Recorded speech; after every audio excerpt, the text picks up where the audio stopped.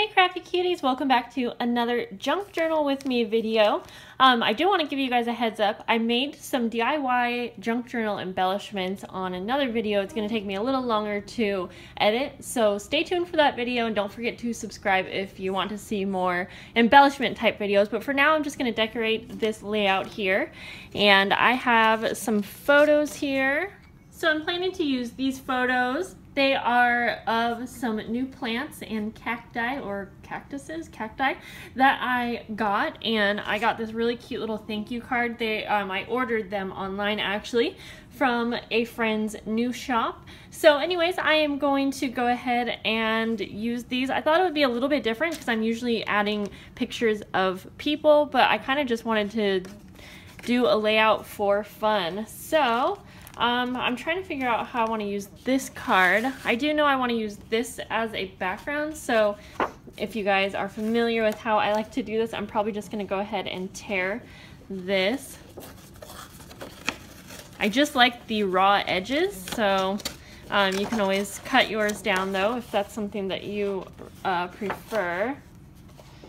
So I'm just going to go like so. Let's see, and okay, so I think I'll probably have that there, but let me see. I really want to include this, and I'm not sure I could. It has some care instructions for the plants, so I kind of don't want to glue it down, but I'm not sure. Let me think about it. So I am actually going to go ahead and trim this down so I can just use this entire card over here. And I will be cutting off some of the writing, but it's okay because I kind of I'll be able to tell what it says, and I should probably just go ahead and write the care instructions down anyways. Arlo's playing, of course. She doesn't really nap, so I can't really be filming videos while she's napping because those are rare occurrences. Okay, let's see if that's okay. Yep, that's fine, and I'm gonna go ahead and remove this strip right here.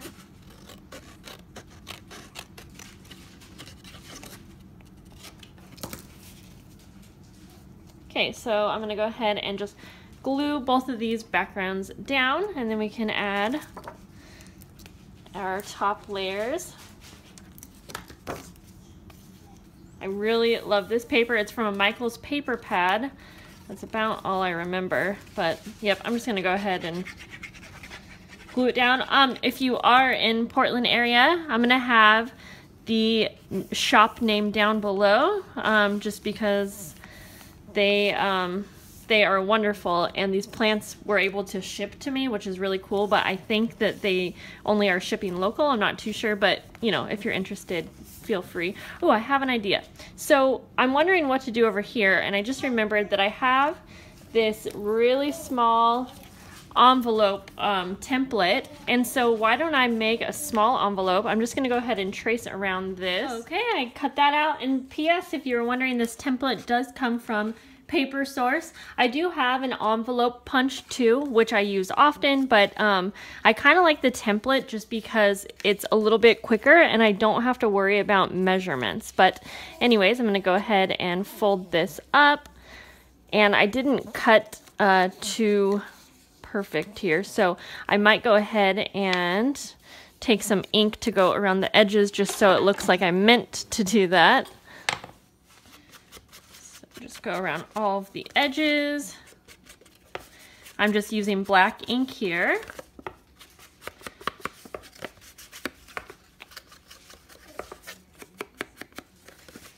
Okay. There, I think that looks a little bit better. Then I'm going to go ahead and glue this envelope together. Okay, so I think it can be, oh yeah, like a little policy envelope. That's cute. Okay, so I'm just going to go ahead and hold that down for a moment, make sure no glue seeps through. And this is actually the perfect size for my Polaroid photo. So I think what I'm going to do is have one in the envelope here, and then I'll have one out. So let's go back to the layout here. So I think that I want to have this envelope over on this side so it all coordinates, and I think I'll have it go sideways so you can just pull this out. then I might use some die cuts to go on top. Let's see here. Actually, this will be the perfect one because I'm going to write the date in here. So, perfect. I like that. So I'm just going to go ahead and glue this down. And then we can work on the other side. And I just have one more photo. These are kind of small-ish, but let's see. And I have this little journaling card. And it's already made, but as you can see, it has some sewing detail. And I'm actually going to journal on the back of this, just over that sewing detail. So I think I'm just going to kind of layer these on. This is just a really quick way to get something down in my book. I like that. So I'm just going to... When I come across something that I like on a layout, I kind of like to just get it down right away rather than overthinking it. Use some of this wallpaper. Let's see. Yep. And so I'm just going to actually tear some off just to layer under this picture. Sorry guys. And I just happen to have some of this, these fibers right here.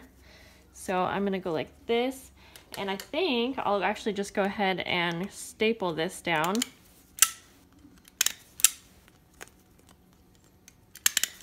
Okay, now I could make this into a pocket if I needed more journaling space, but I know that I don't, so I am just going to glue it down.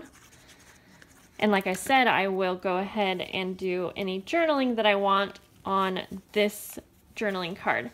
And again, I kind of like that these photos aren't of people because they normally are, so I'm going to go ahead and kind of journal about just like what was happening this day, what was happening in life.